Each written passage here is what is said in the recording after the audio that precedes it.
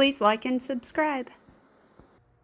Lisa Fernandez is known as one of the greats of our game, probably one of the greatest of all time to ever play our game. She's in the Hall of Fame. And I like to remind my girls a story about Lisa Fernandez, and the theme or the moral of the story is no excuses. So it starts out that she would go out before she would practice when she was younger, and she would run 5 miles before she would even set foot on the softball field to practice.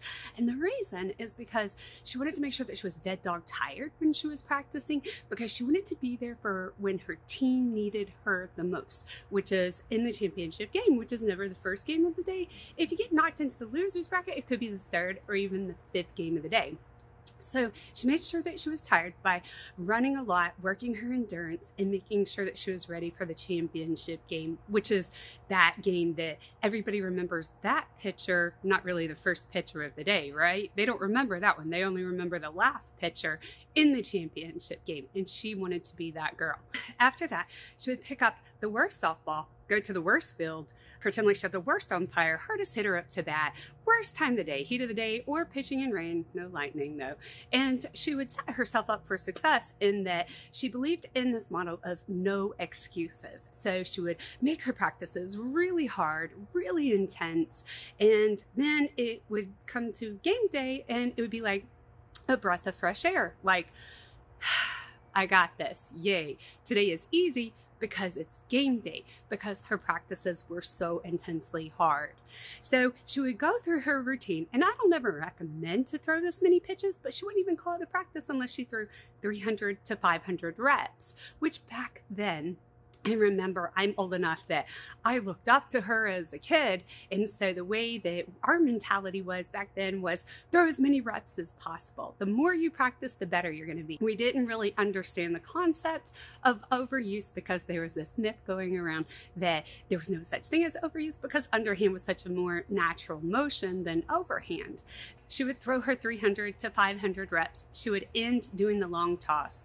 She would work on that long toss for speed, and she said that she knew that she was throwing 70 miles an hour when she would stand back at center field fence, hurl it in all the way home, and then make it there in the air. And there's actually a mathematical equation showing that that is actually true, and it's something to the fact of, and if you know the exact formula, you can write it down in the comments, but I believe that it's something like if you throw a long toss and you get it all the way there in the air from 100 feet all the way to the catcher home, and it's 100 feet, that should be 50 miles an hour. And then I believe every 5 feet back after that is another mile an hour. So anyway, that equation somehow comes out to be true, because I believe center field fence is around 220.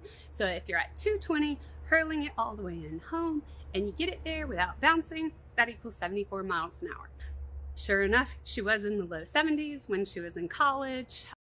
I like to remind my girls that because it's very motivating, especially to hear a female athlete that is motivating, because so many times we hear of these motivating stories and they're of men, but with it being a female, I think it's more relatable to us girls. And so I just love that story because the motto is so true. No excuses. How many times have our girls come up to us with excuses about not being able to practice? And I remind them of this story of Lisa Fernandez, because her whole motto and the reason that she was so successful is she had no excuses. And you have to remember, Lisa Fernandez was not a 6-footer. She was a normal sized girl. She was just stout and strong and out-practiced everyone. So the moral of her story is try to find ways as a pitcher to make your practices harder, okay, more intense, not necessarily throwing more reps, but pick up the intensity.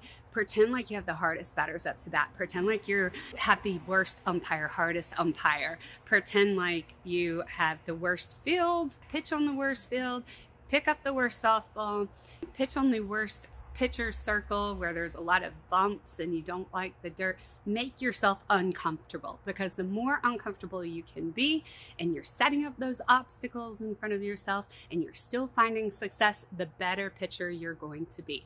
Make your games easy. The harder your practices are, the easier your games are going to be, the better pitcher, more success you're going to have.